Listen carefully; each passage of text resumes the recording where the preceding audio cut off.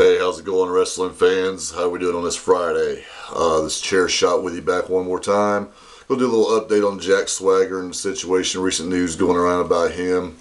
Doesn't look good. You know, from what I hear, the WWE is trying to come up with some creative plans going into this coming Monday's Raw about where they'll be going, what's going to happen. But right now it looks like Swagger's on the out. He will not be getting the WrestleMania match. This is just speculation. This is rumor. I'm not confirming it. But all roads lead to Dolph Ziggler getting the replacement. I'd rather see it myself. Ziggler, you know, maybe he can get out of this little slump that he's in there, having him job to everybody, put the man over, put the title on him, for crying out loud, get it over with. Now, as far as Swagger, you know, I keep reading all these posts, all these comments. You know, it's only weed. Get over it. It's no big deal. It is a big deal. You know, Swagger or nobody else in WWE is above the law. He knew what he was doing. I mean, the day he signed his WWE contract, it simply states in the contract, you know, drugs, etc. is not going to be tolerated. Now, don't get me wrong. He didn't get pulled over for drugs. He got pulled over because he was driving crazy, because he was drinking. DUI. Then they found the marijuana. So come on, people, get the facts straight. It doesn't matter. You know, he's not above the law. Drinking and driving is not cool no matter who you are.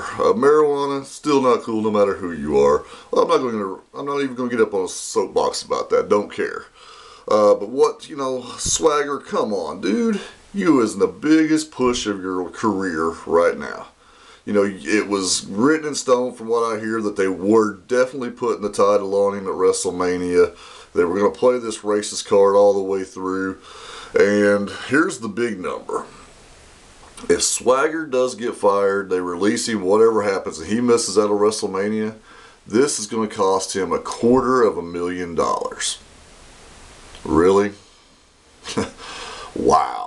I mean, you knew you were going into the push. You had the whole world ahead of you. Just a couple of months, you know what, 40, 50 days, whatever we are away from WrestleMania, and you got busted. I don't understand it, guys. I really don't. You know, these athletes, whether it's wrestling, football, baseball, they've got to take responsibility for what they're doing. $250,000. Just lost it. That's just unreal. That's crazy. I'd like to hear what you guys think about this. Again, I'm not doubting anybody. This is all my opinions. You know, to each other. Dude wants to smoke a joint? Smoke a joint. I guess you're going to have plenty of time to do that now, aren't you? But anyway, let's hear what you guys have to say. If you haven't already, please subscribe. I love it. I'm getting more and more every day. Like the video down here if you like what you see. Until next time, this is Chair Shot. Have a good weekend, everybody.